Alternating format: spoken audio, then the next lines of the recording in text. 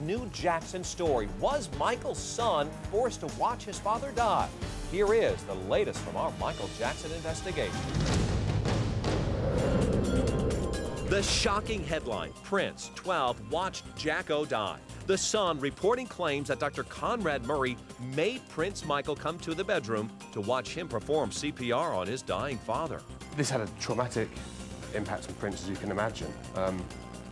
Obviously, he's already going through the tragedy of his father dying, and in order to actually have seen that happen, can only make it worse for him. This report goes against what we learned from the 911 call made from Jackson's rental home the day he died. On the phone, one of Michael's bodyguards. Did anybody witness what happened? No, just the doctor, sir. The doctor's been the only one here. Okay, so the doctor see what happened? He's pumping his chest, but he's not responding to anything, sir.